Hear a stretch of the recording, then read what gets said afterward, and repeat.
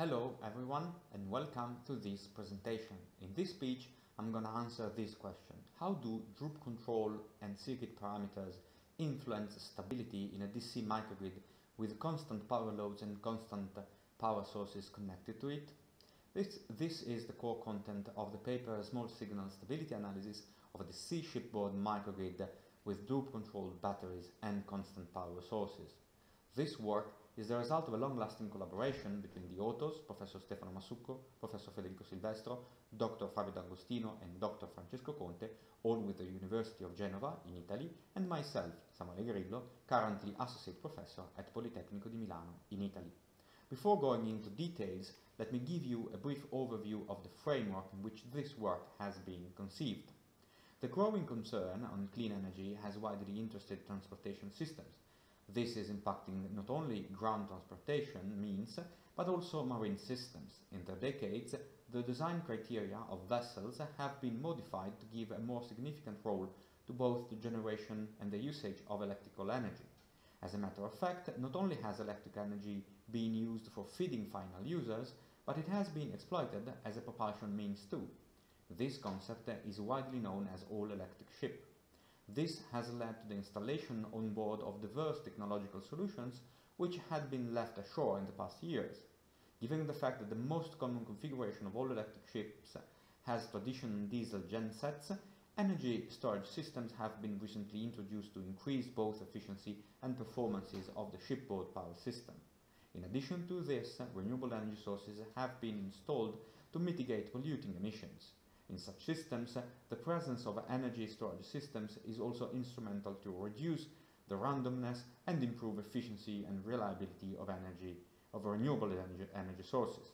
A further step towards more environmentally sustainable solutions is to increase the share of green power produced on board. This goal could not be attained using only renewable energy sources. More stable and reliable sources of power have been considered, such as, for example, proton exchange membrane fuel cells. They have been regarded as an adequate means as they guarantee many advantages and zero local pollutant emissions when fed by green hydrogen.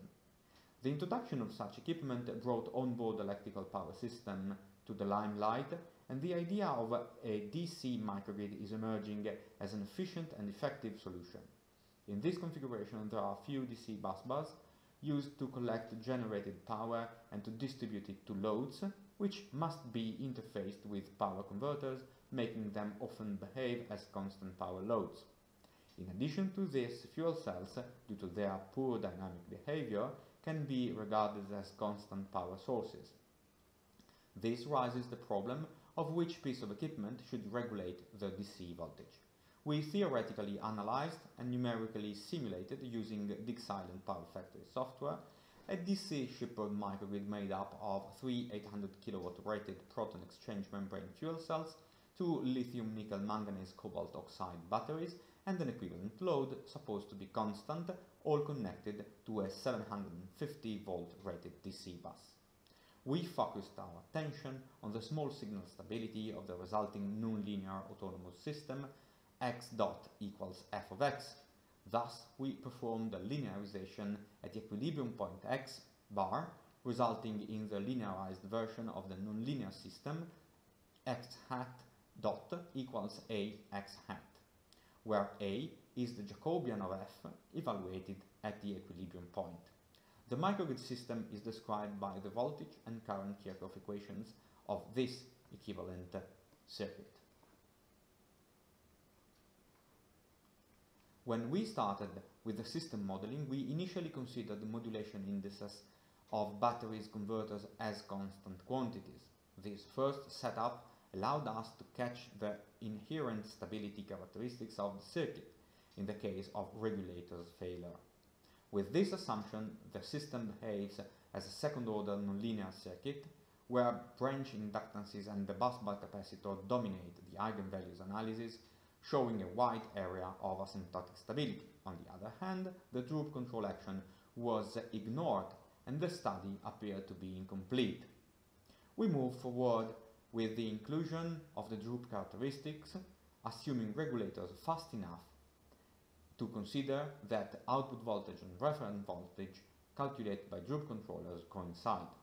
With this assumption, which is commonly adopted to study the interconnection of resources within a DC grid, the set of conditions ensuring the asymptotic stability appears to be unfeasible. The next step was the inclusion of the actual regulator dynamics.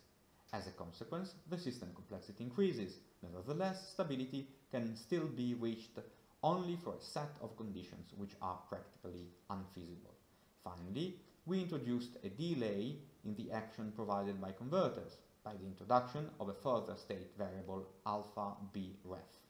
This is useful to replicate the behavior of real components and has an essential stabilization effect. In this way, we were able to write the function f, linearize the system, and perform small signal stability analysis. To prove the effectiveness of the proposed analysis, a detailed model of the microgrid has been implemented in DIgSILENT Power Factory. A first interesting result is that by setting the converter time constant tau to very small values, less than 1 microsecond, the small signal asymptotic stability condition, that is, all the real parts of the eigenvalues of the matrix A be negative, cannot be obtained with any reasonable triad of values for the DC bus capacitance C, the energy storage system Droop D, and the inductances L. This is in contrast with the DIgSILENT simulations, which within the same conditions show asymptotic stability. Differently, larger values of tau allow obtaining the stability condition, which with the reasonable values of the three parameters. This means that the delay in the converter internal dynamics has a stabilizing effect. Obviously, tau has to be small enough to suitably represent the converter internal dynamics, that is, be less than or equal to 1 millisecond. We performed a tuning procedure looking for the value of tau to obtain the matching between the theoretical stability conditions and the asymptotic stability of the DIgSILENT simulations. Since the converter internal dynamics can be only approximated, a perfect matching was impossible to be found. Thus, a tuning procedure has been carried out looking for the minimum tau such that DIgSILENT simulations result to be asymptotic stable when the theoretical small signal stability condition is satisfied. Such optimal value has resulted to be 0.9 milliseconds. In this way, the small signal stability condition has become sufficient but not necessary. This is verified by the fact that the red lines in the graphs here on the right-hand side never go above the black lines. The two columns refer to the different operating points, different loads, and consequently different set points for the fuel cells. Do refer to the paper for further details. We performed sensitivity analysis with respect to the three parameters L, C, and D. We confirmed that the DC bus capacitor has a stabilizing effect on the system. In this figure, we display the minimum real part, the maximum real part of the eigenvalues of the matrix A for each operating point and for different values of the three parameters. The lines refer to different values for L. The lighter the line, the higher the inductance. The x-axes are dedicated to the change of the capacitance. The rows refer to the two operating points, and the columns refer to the different values for the droop. We can observe that given a fixed value for L, by increasing C, the maximum real part of the eigenvalues of A moves from positive to negative values, confirming the stability effect of a larger capacitance. Moreover, we observe that the larger the inductance is L, the larger the minimum C required to get asymptotic stability. The same can be said about the sensitivity on the Droop D, with an opposite effect with respect to L. The main result of this work is thus a criterion which provides the values for Droop, DC bus capacitance, and inductances sufficient to attain the stability of the system.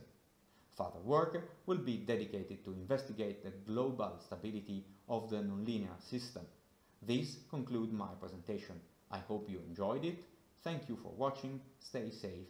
Farewell.